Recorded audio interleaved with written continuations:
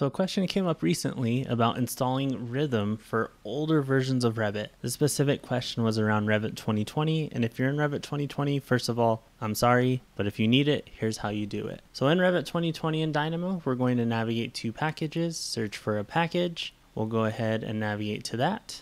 We'll type in Rhythm to find it, and don't click this download arrow. That downloads the most recent, which only works for Revit 22 and up.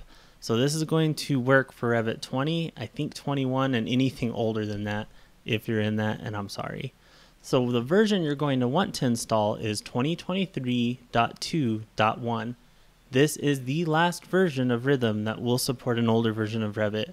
So install this version and you'll be good to go. You'll click this install button, navigate through all the prompts, and then you'll see Rhythm show up in your library. You'll have the Revit category. That's how you know it worked. And now you have Rhythm and older versions of Revit, and there you go.